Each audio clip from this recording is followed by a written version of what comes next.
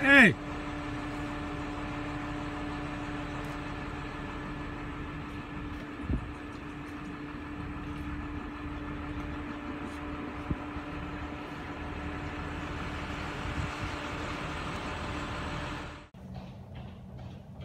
Alright, I just cut this tree down, which was not hard because I used the bucket truck, and I'm going to flop this. But I decided to put a rope on it to pull this top piece over. Look what we found. European white birch. Beautiful tree. A lot of people plant them for the white bark. But when it dies, and this tree is indeed dead, it's been dead for a year, you really want to deal with them quickly. You want to get them out of the ground before decay sets in. And because it's been raining recently, we have got a bloom of Malaria mushrooms on the base of this. If you look at this tree, it's got to lean towards the house. So, could we climb it and get away with bringing it down? Possibly. Am I going to do it?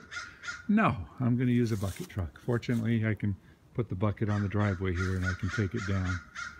But this is a tree that should have been removed a long time ago before it reached this point. Malaria malaya. They call this the honey mushroom.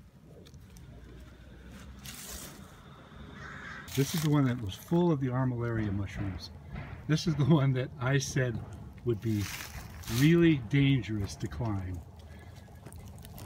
I can hear the roots going. I'll bet you the two of us can pull that down. What? I'll bet you the two of us can. We can just pull it down. Maybe. You want to try? Sure. All right. Just do it yourself, man. You're strong. Almost. No, I can't do it. All right. Let's see if two of us can do it. All right. It took the two of us to get to this point. Go ahead. Pull it down. Go ahead. Ooh, that was close. Look how close to the rocks we came. Holy mackerel. Look at how rotten that is. Wow. Aren't you glad we didn't climb it? Probably would have been okay. You think? Yeah.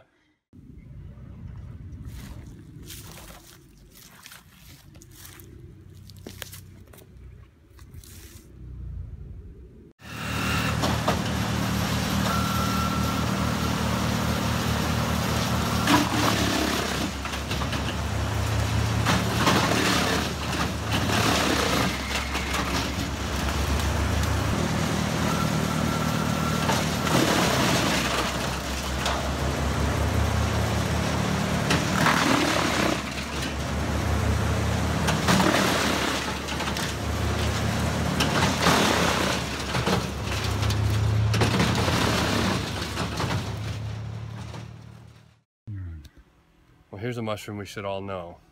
This is Amanita phalloides, the death cap. And first sign is that kind of weird yellowy green tinge color there. And then you've got a nice veil here that goes underneath. It comes out of this bulb right here. All Amanitas coming out of bulbs, All right? Amanitas come out of the vulva, the sac. And super common right now here in Saratoga. California. Yep, tons of them this year. So don't let your dogs eat these. It'll kill them. Deadly poison. This is about as poison as they get, isn't it? Yeah, this is super deadly. I think it takes a couple days to kill you. Does it rot your liver away, or? No, apparently it has little micromolecules that go through your system like little pieces of glass. Yeah. And your system can't get rid of them, so it just processes them through and through and through until your blood cells and just turn to mush. Oh, gee. So yeah, I think it sounds like a horrible death. It's supposed to be very, very painful. Oh my God! Is there a cure for it? Apparently there is. There is one doctor who, God, what plant was it? I don't know. There's a plant that he's been able to make a little concoction that has a relatively high success rate if you catch it quick enough. But the best thing is just to recognize it and avoid it. See it real close again. Yeah. Here's... Okay, so it's got gills on the other. It looks an awful lot like a mushroom you'd see in the grocery store, doesn't it? Not really. Well, no, there's no mushrooms in the grocery store you'd see like this. I can see why a lot of people would, mistake it for an edible mushroom. Well, it's a light white color. They're beautiful mushrooms. That yellow cast, that's a dead giveaway, isn't it? Yeah, but there's also a completely white Amanita that's also deadly. Okay. That's the destroying angel. Oh, jeez. But Oh, yeah, bad thanks. news. Good job. Thanks. Hey, if you like my videos, do me a favor and subscribe. Also, hit the like button. Hey, thanks for watching.